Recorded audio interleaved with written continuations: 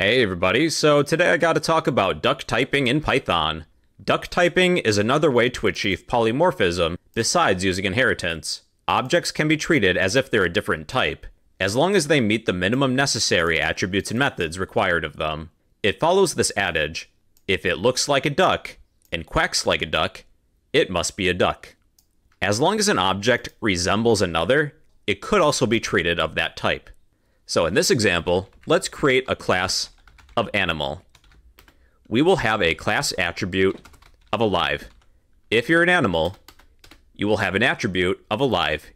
You're a living creature. Let's create a class of dog. The dog class will inherit from the animal class.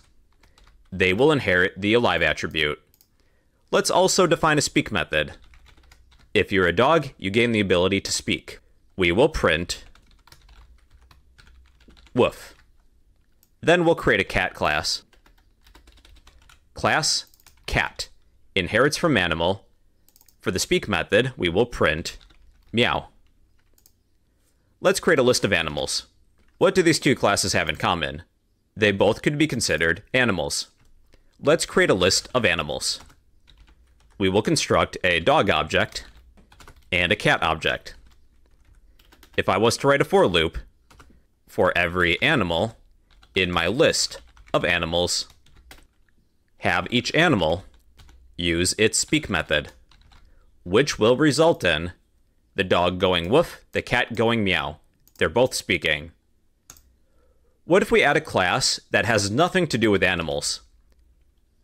Like class car. Cars will have a horn method.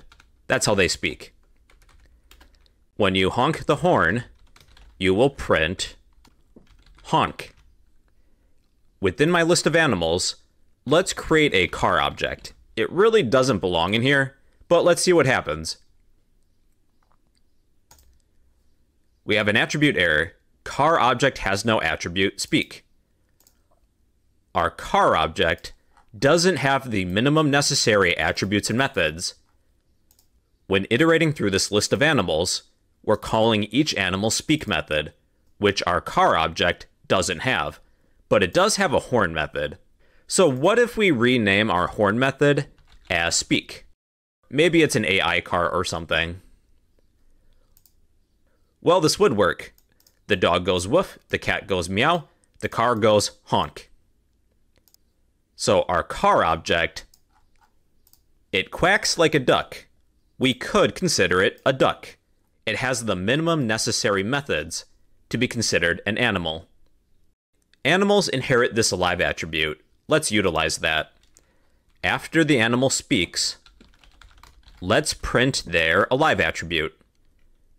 Print my animal's alive attribute. My car object doesn't have that attribute. We get an attribute error.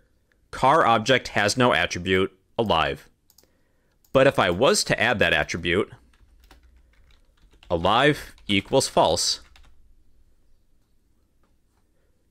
we have true for the dog, it's living, true for the cat, it's living, but false for the car, it's not living, it's not a living creature.